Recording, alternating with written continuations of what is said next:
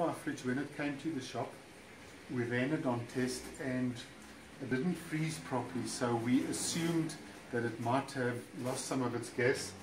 So we put a Schroeder valve onto the suction and we put a gauge on it, and the system was running in a vacuum, and when we unplug the compressor, the pressure would rise immediately, and normally that would indicate that there's not enough gas in the system.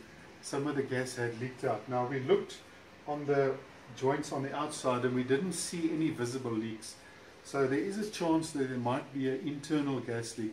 And the only way we can tell whether there's internal gas leak, because you can't see the tubes, is we remove the suction from the compressor and the capillary tube. We put a valve on here and we pump this up under pressure with a gauge.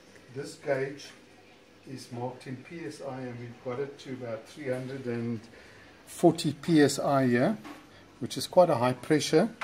We've sealed this side off and we leave it for at least 12 hours. And if you come back in 12 hours time and this pressure is still the same, you can safely say that it's not leaking inside on the suction. And it's got two internal condenser tubes, these two silver ones here.